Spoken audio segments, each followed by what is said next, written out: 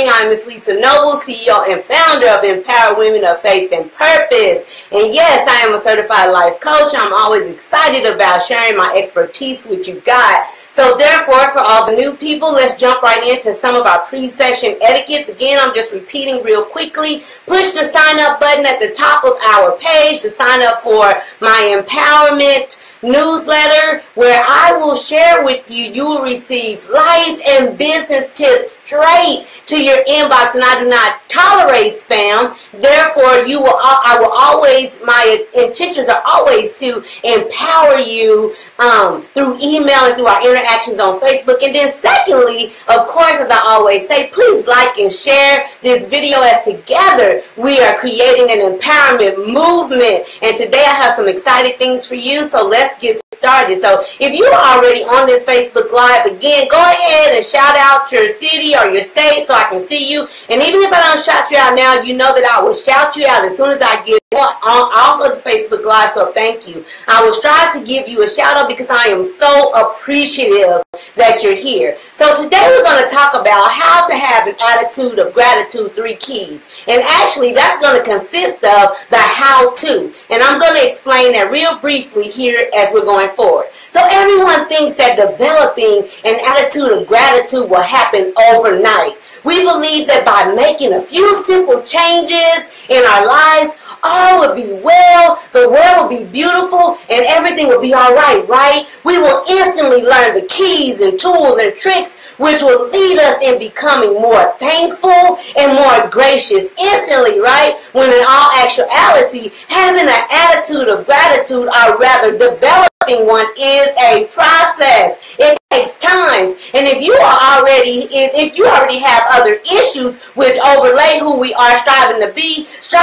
thankful is as putting on a costume, listen to me carefully, to make us think or appear that we are in an excellent life and light and socially accepted. My question then would be do you accept you? Because it becomes necessary to understand self-love. Thank you for the love, family. Think about it this way. We are positive, we are thankful, and we are grateful, right? Then that means that we have to be accepted. Because after all, to be thought of as a grateful person is satisfactory. That means you're good, you're so positive. Hold up 1 minute. Please lay that mask down right now for a moment. To get to the how to have an attitude of gratitude, we must first journey with the how-to.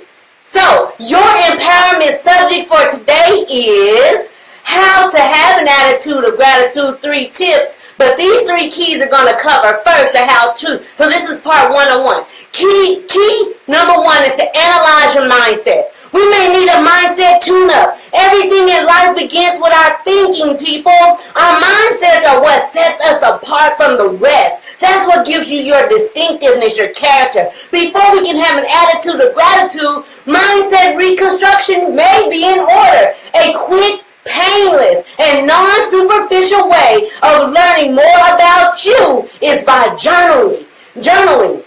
I know it might seem so cliche. However, you will be amazed at how much you learn about yourself through self-reflection. How to have an attitude of gratitude means how to think clearly by releasing all things that could potentially hinder us from being our best self, right? So key number 2, thank you for still being here with me. Key number 2 is self-awareness. Once we begin writing in our journals, at least for a week, I want to challenge you of doing it, a week or 2, writing everything that comes to your mind. There is no limits here, because at the end of the day, when we journal, it is a form of self-healing, okay? It is a form of self-healing. And what you're going to discover is that there may be issues that you never realized was an issue. This is what I would refer to as purging. Purging would be as changing your oil in a car.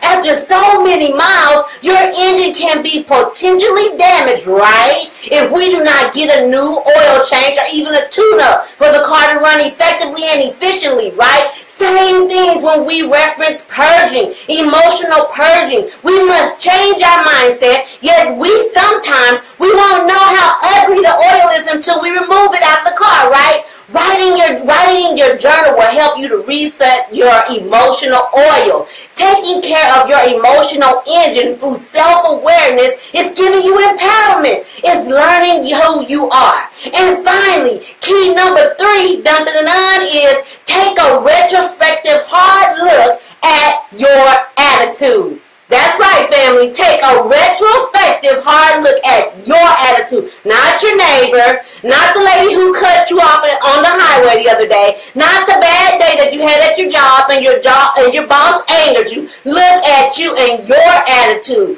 You often hear to be proactive, la-di-da-di-la-di-da-di-da-di-da-di, right? We have to be proactive in our attitude. But at the end of the day, the real deal is that's not always realistic. However, what I can say is if your attitude is not managed effectively, it will be difficult to form interpersonal and lasting bonds. How can you have an attitude change? Key number 1, check your mindset and give it a quick tune-up. Key number 2, we talked about. Secondly, becoming self-aware and own who you are. And lastly, remember, you have to look at your attitude because it's so trivial to living in a state of gratitude.